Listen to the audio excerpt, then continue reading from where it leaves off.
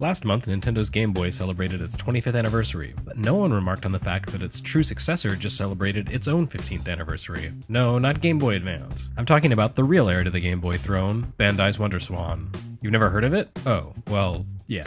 The Game of Thrones didn't work out so well for WonderSwan, and its claim to dominance was quickly usurped. But WonderSwan is well worth a look even though it never made its way out of Japan. Not only was it designed by Gunpei Yokoi, the father of Game Boy, it reflected Yokoi's guiding principles of making inexpensive gaming devices with surprising and cool features that helped offset their limitations. Since Bandai never released the WonderSwan outside Japan, you'll need to go hunting for these games and occasionally force your way through a lot of Japanese text. But it's cool. If you love classic games and/or portable systems, it's well worth the pain. This sequel to Arc the Lad 2, it stars Elk, the hero of Arc 2, is admittedly pretty heavy on Japanese text, which doesn't make it the friendliest of games for Americans. But if you know the series, you can puzzle your way through the adventure. Your reward? The same great strategy RPG action you loved on PlayStation, except, portable.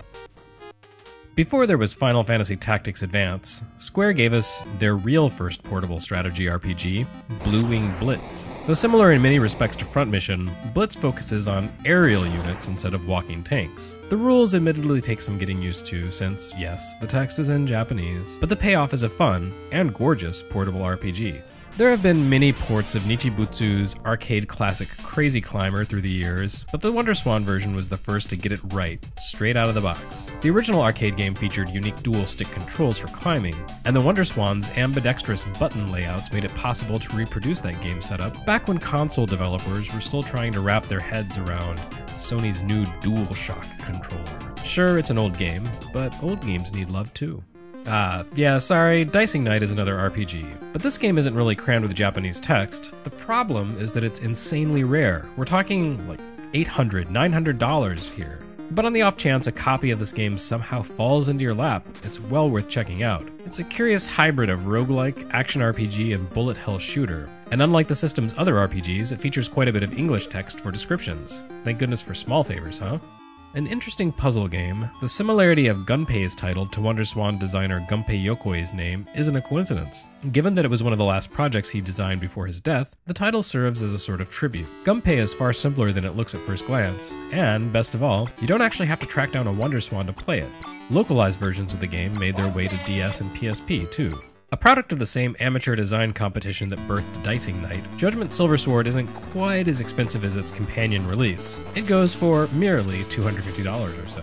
But hey, what you get for that money is a pretty fantastic shooter somewhat inspired by Radiant Silvergun. And because the WonderSwan could change its orientation on the fly, it's the world's only console to have had Tate mode built right in for an arcade-style shooter experience.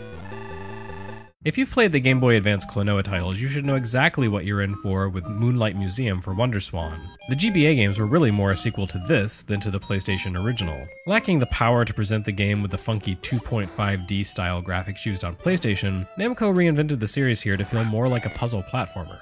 And the system's rotation feature was put to good use here too, allowing for differently configured puzzle arrangements.